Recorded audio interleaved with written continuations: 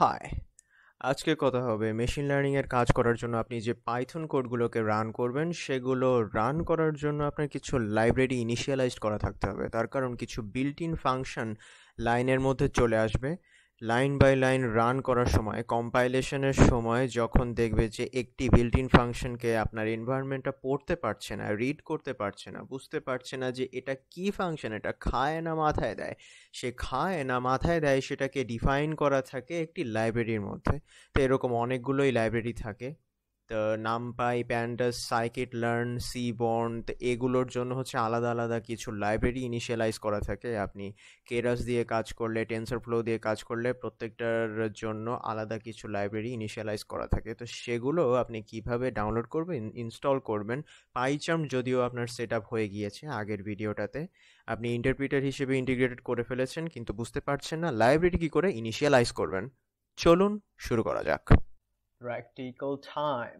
আমাদের কিছু হাতে কলমে কাজ করতে হবে এখন। তার আগে পাইচার্মের একটি প্রোগ্রাম দেখাতে চাই। এটা হচ্ছে একটা চ্যাটবট বানানোর একটি প্রোগ্রাম, যেটাতে মূলত উল্লেখ করা আছে যে কিভাবে একটি পাইথন চ্যাট যে চ্যাটবটের ইন্টারফেসটা, এখানে যে ইউআই, যেটা জিইউআই, গ্রাফিক্যাল ইউজার ইন্টারফেস, সেটা কোড করার জন্য কি কি কোড এখানে লেখার প্রয়োজন পড়তে পারে। জাস্ট ইন্টারফেসের কোড, ইন্টারফেসের কোডটা হচ্ছে এটা, আর এটা হচ্ছে ট্রেনিং এর জন্য চ্যাটবটের ওই কোডটা, ওই ডেটা ট্রেনিং করার জন্য যে কোডটা, সেটা হচ্ছে এটা ট্রেন চ্যাটবট, আর এটা হচ্ছে চ্যাটবট জিইউআই। তো তার আগে এটা অবশ্যই দেখা যায় যে খেয়াল করা যাচ্ছে যে এখানে ইম্পোর্ট এনএলটিকে আছে। এই এনএলটিকে জিনিসটা কি, তারপর from এনএলটিকে dot stem, import word লেমাটাইজার, এই জিনিসগুলোই বা কি। তারপর হচ্ছে import pickle, import NumPy, import কেরাস models, import load model. তারপর মডেল, এটাকে লোড করতে বলা হচ্ছে জেসন ইম্পোর্ট করো, র্যান্ডম ইম্পোর্ট করো। তো এগুলো কি আসলে? তো কমন সেন্স দিয়ে বোঝা যদি যায়, তাহলে কমন সেন্স দিয়ে এটা বোঝা যায় যে এগুলো সচরাচর এভাবে সরাসরি এরকম রাইট বাটন ক্লিক করেই রান করা সম্ভব নয়। কেন সম্ভব নয়? তার কারণ এই কেবল কেবল ডাউনলোড করে ইনস্টল করা যেই পাইচার্মটা, সেটার এনভায়রনমেন্টে সবকিছু একসাথে দেয়া থাকে না, সেগুলো ইনস্টল করে নেওয়া লাগে। তো যেমন এনএলটিকের এই লাইব্রেরিগুলো, এনএলটিকের এই বিল্ট ইন ফাংশনগুলো অ্যাসাইন করতে গেলে আমার এনএলটিকে লাইব্রেরি লাগবে। তো এরকম অনেক রকম বিষয় থাকে, অনেক রকমের কোড, অনেক রকম এগুলো লাইব্রেরি ইনিশিয়ালাইজ করতে হয়। কোনটা কোন লাইব্রেরি জানার জন্য আমি একটা লিস্ট তৈরি করেছি। লিস্টটা যদি দেখতে চান তাহলে এটা দেখতে এরকম, যে সাপোজ নিউমেরিক্যাল ডেটা হ্যান্ডেল করার জন্য আমাদের হচ্ছে নামপাই, প্যান্ডাস, এগুলোর লাইব্রেরি প্রয়োজন হয়, এবং সেগুলো ইনস্টল করার সিস্টেম হচ্ছে কমান্ড প্রম্পট বা সিএমডি অপশনে গিয়ে পিআইপি বা পিপ ইনস্টল নামপাই, পিপ ইনস্টল প্যান্ডাস, এগুলো লিখতে হয়। নামপাই ইনস্টলের জন্য এইভাবে নামপাই, আর প্যান্ডাসের জন্য প্যান্ডাস। এছাড়া ডেটা ভিজুয়ালাইজেশন, সাপোজ আপনার কোনো এক্সেল শিটের কোনো ডেটা আপনি যদি 3D-তে বা 2D-তে data x axis, Y axis, এরকম গ্রাফিক্যাল সিস্টেমে, বার গ্রাফ সিস্টেমে যদি আপনি ভিজুয়ালাইজ করাতে চান, তাহলে সেক্ষেত্রে আপনার সাইকিট লার্ন বা এসকে লার্ন, যেটা হচ্ছে কমান্ড কোড, তো সেই সাইকিট লার্নের প্রয়োজন হয়। সেটা ইনস্টল করতে গেলে এই পিপ ইনস্টল এসকে লার্ন লিখতে হয়। তারপর আরও আছে ম্যাথমেটিক্যাল প্লটিফাই করার জন্য, কোনো কিছুকে ম্যাথমেটিক্যালি প্লট করার জন্য, ডেটা প্লটিংয়ের জন্য ম্যাথ প্লট লিভ ইউজ করতে হয়, সেটার জন্য এটা।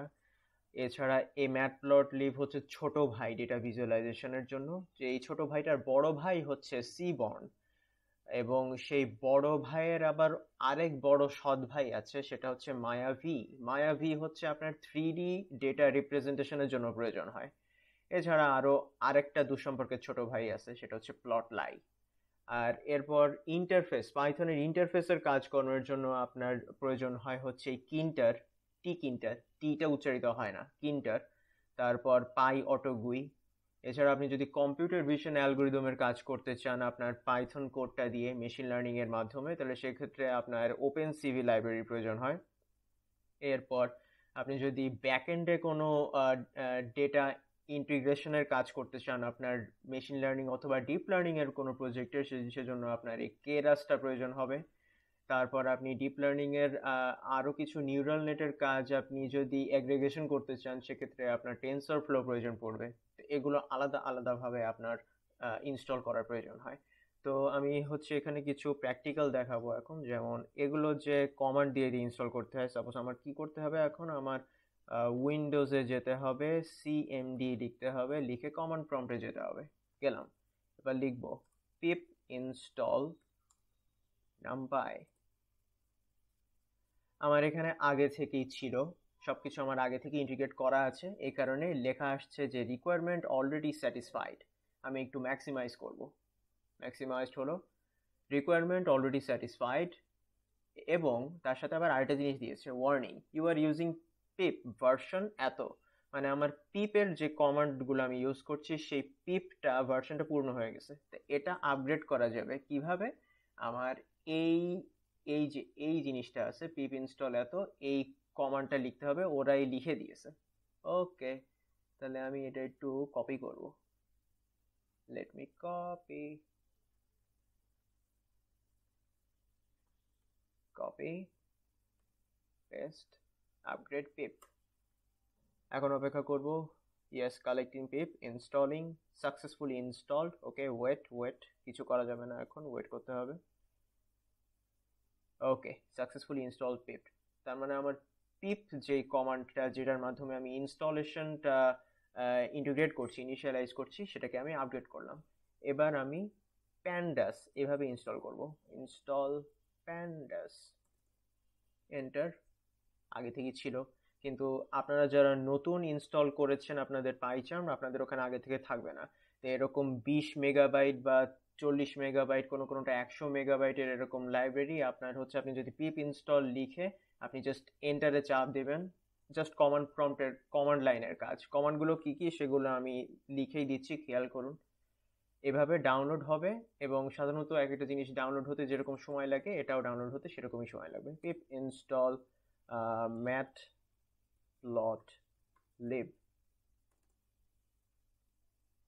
এভাবে হবে। আর আপনি যদি কোনো কিছু ভুল লেখেন, সাপোজ matplotlib যেটা আপনি লিখলেন, এটা যদি আপনি ভুল করে লেখেন, যে ডাবল ও দিয়ে ফেললেন, সেক্ষেত্রে সে আপনার কমান্ড বুঝবেই না। সো আপনার কেস সেন্সিটিভ, এবং তার সাথে সাথে স্পেলিং সেন্সিটিভ। স্পেলিংটা যেন ঠিক হয়, এটা আপনার বুঝতে হবে। এভাবেই আবার লিখবেন ওপেন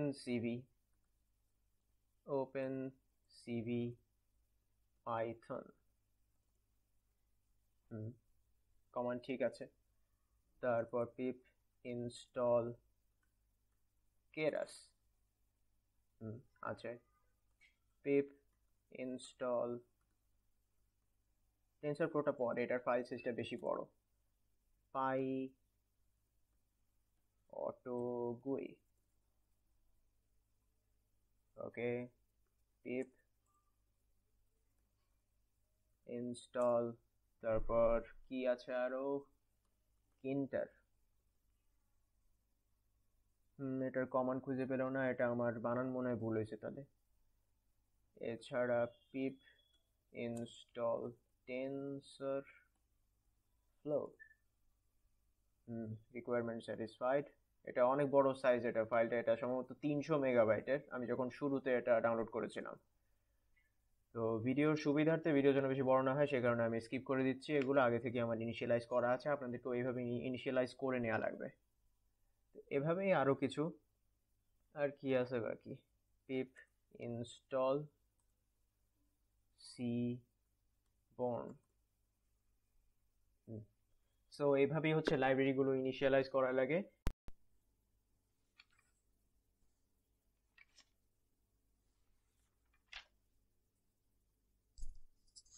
পরবর্তী ভিডিওগুলোতে কথা হবে মেশিন লার্নিংয়ের জন্য কি কি বই পড়তে হবে, এবং অবশ্যই মুখস্থ করবেন না, যেরকমটা মুখস্থ আপনারা সায়েন্সে পড়ার সময় এই হারাধন নাগের বইগুলোকে করেছিলেন, সেভাবে পড়লে চলবে না, বুঝে বুঝে পড়তে হবে।